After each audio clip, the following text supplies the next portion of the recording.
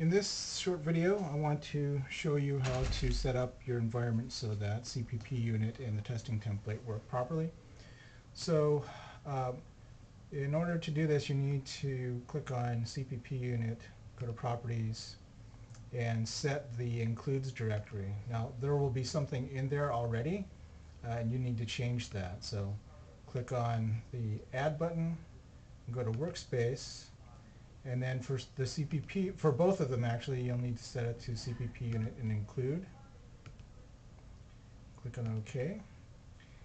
And then click on OK here. You'll need to do the same thing with the testing template.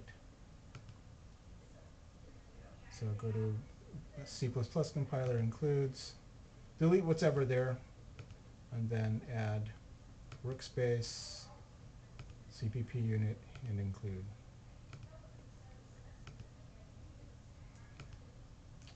After that, you can build all projects, build all, and both should then be ready for execution.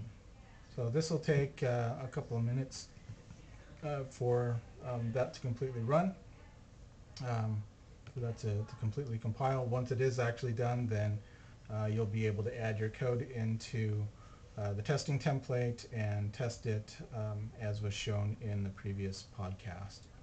So anyway, that should correct any errors you might be seeing in the way that Eclipse is handling the libraries.